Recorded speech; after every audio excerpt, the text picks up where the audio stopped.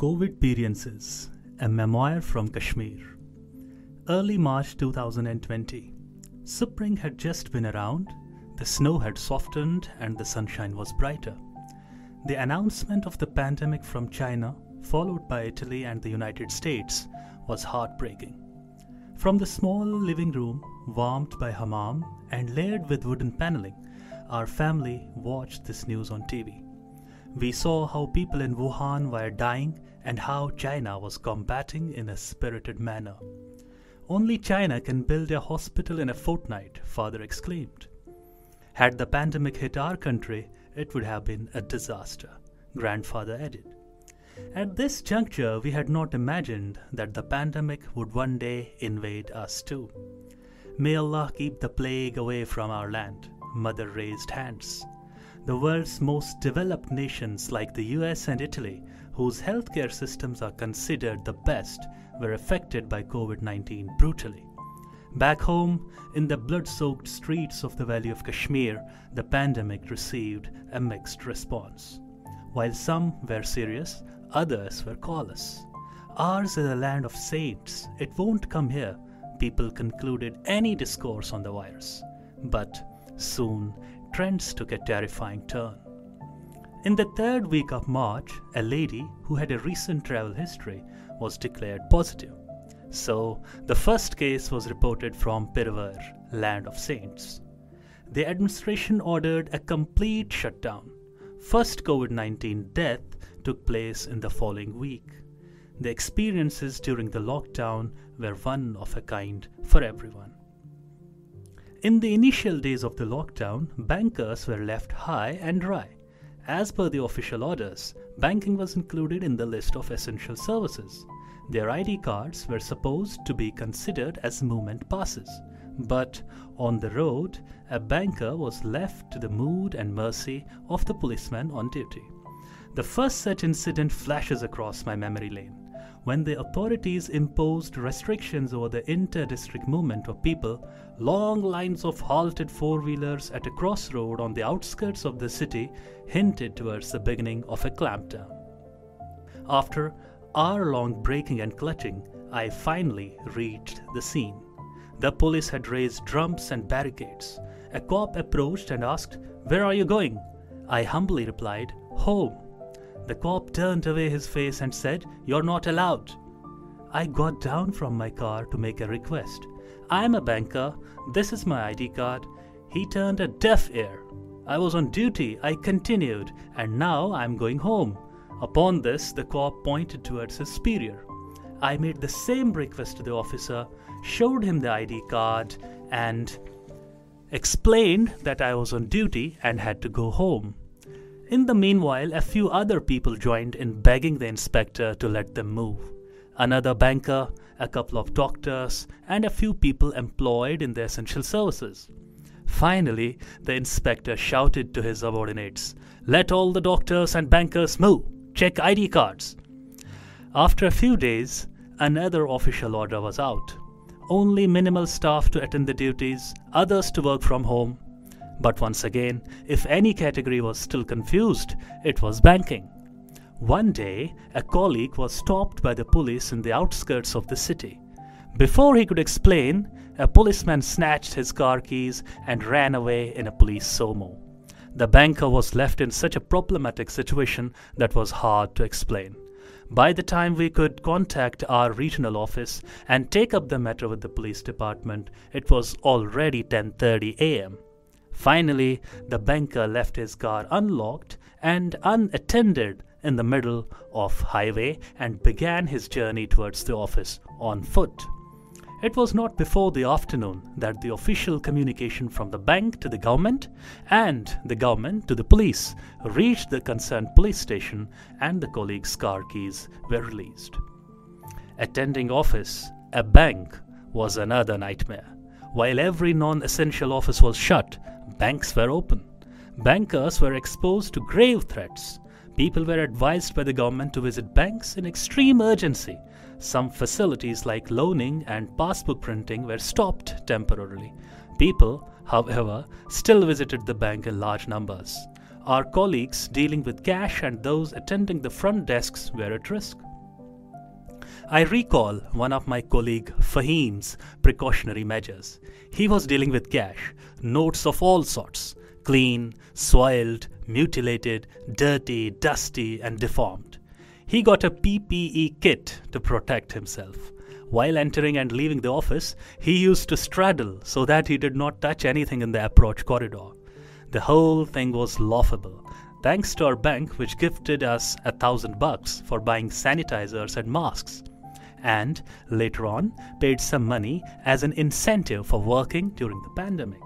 Well, money is always welcome, but no money can compensate for the risk and the mental threat that the plague had caused.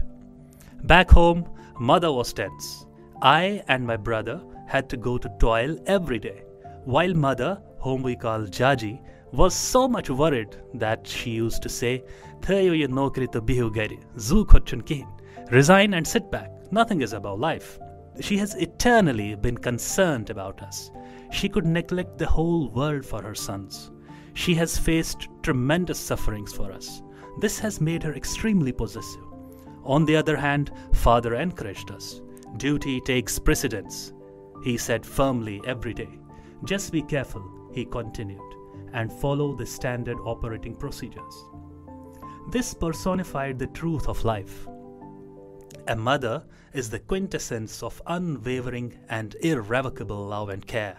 A father is a figure that teaches how to exist and how to confront the complications out there.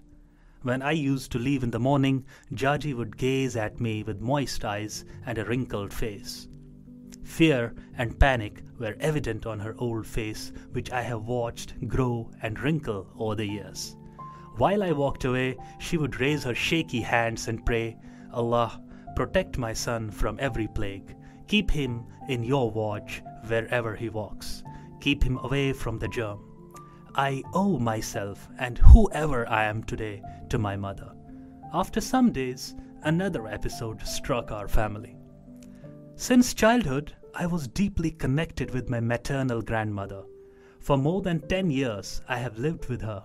She was a chaste, pious person. She would wake up early and spend her day worshipping and chanting the verses of the Holy Quran. She was beautiful and fair. Her eyes were brown and her skin was glowing even in her 90s. During the peak pandemic time, she took her last breath. It was a non-COVID death. The day she passed away, I saw a dream which foreshadowed her death. I wonder who puts this in dreams. That day hurt. She was one of the dearest ladies in my life. That morning, while eating breakfast, the phone rang. It was brother. "Granny has passed away," he spoke in sorrow. At that moment, I broke down. That food fell out of my mouth. Later on, I kissed her on the forehead and bade her a last goodbye. Outside, I witnessed a mixed response. My neighborhood is a semi-typical rural cluster. It's a short drive from the city. In the neighborhood, there's a shop on the other side of a small stream. A group of people of different ages, casting the standards of containment to wind gusts, sat here and discussed. This cabinet comprised two old men wearing white cone-shaped caps, typical to elderly Kashmiri villagers, a retired officer, and the shopkeeper. They seemed like the happiest folks on the earth. Whenever I drove around the corner, I found them chuckling and cackling. They enjoyed every moment. One day, I overheard one of them, "Yichunikihin, yichachal." There is no virus, it's a game plan.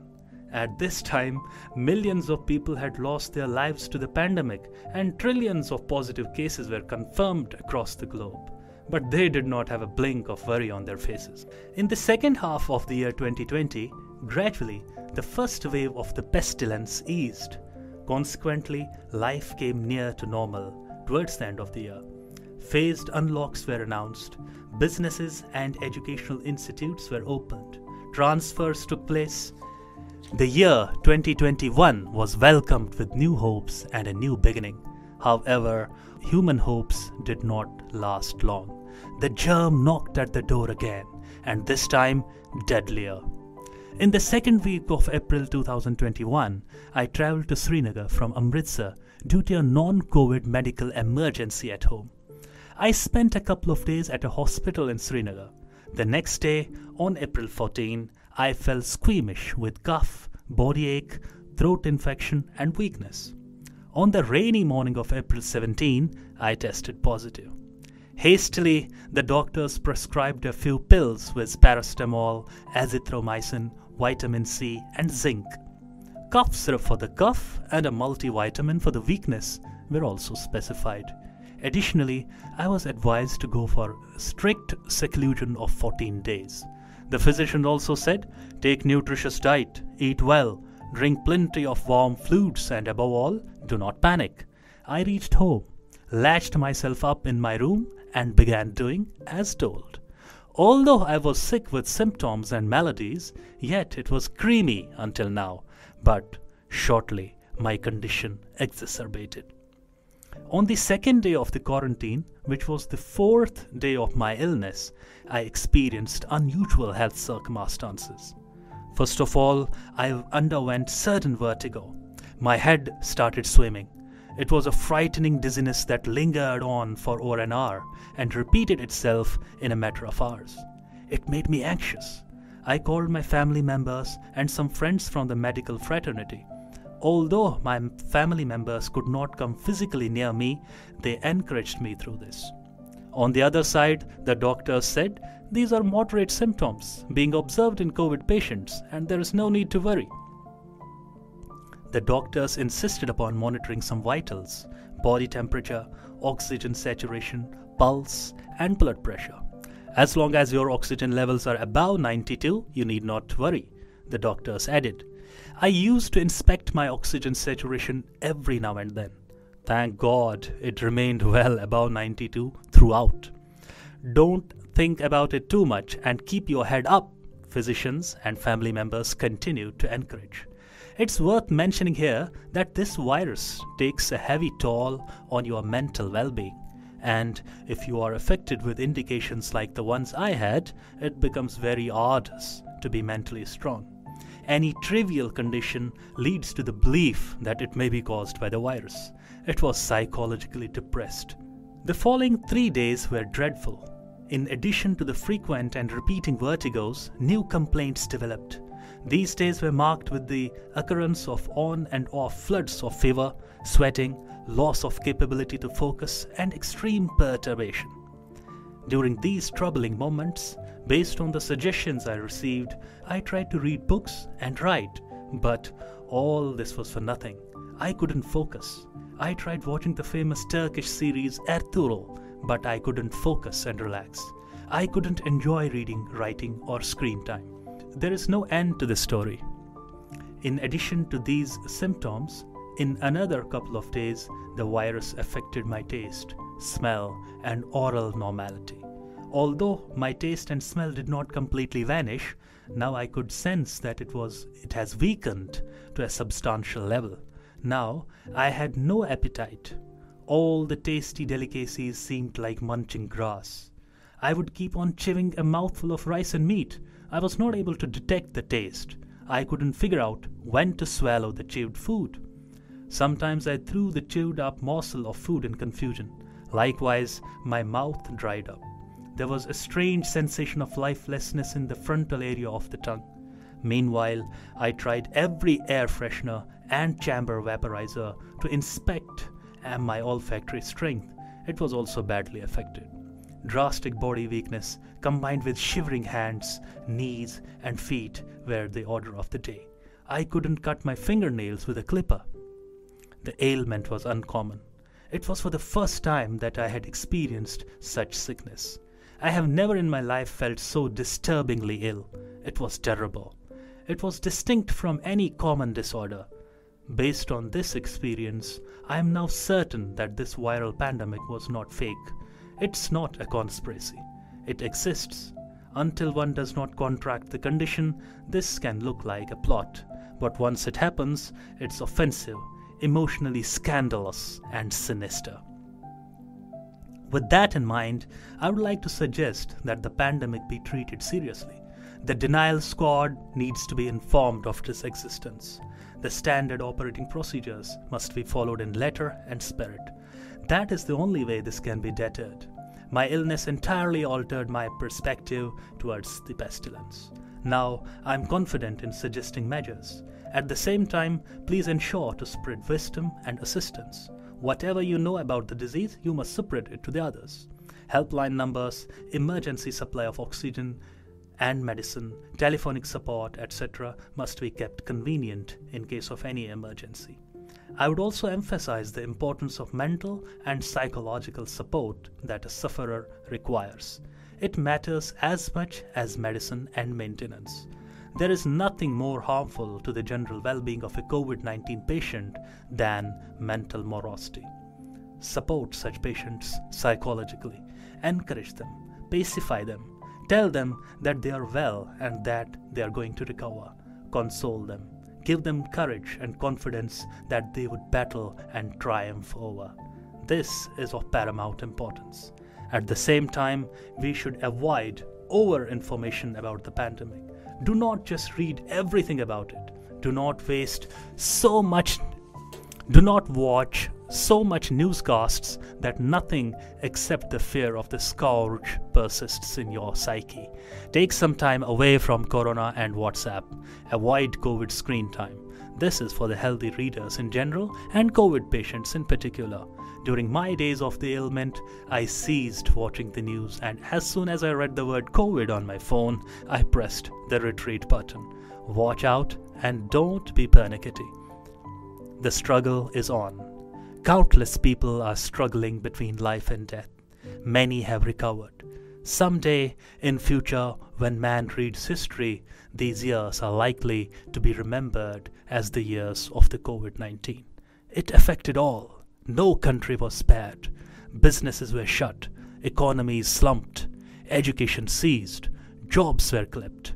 Although some people have been indirectly affected by the plague, others have experienced the trauma of being positive. Others succumbed to the germ. Positive has been the most dreadful word. Man has seen a lot.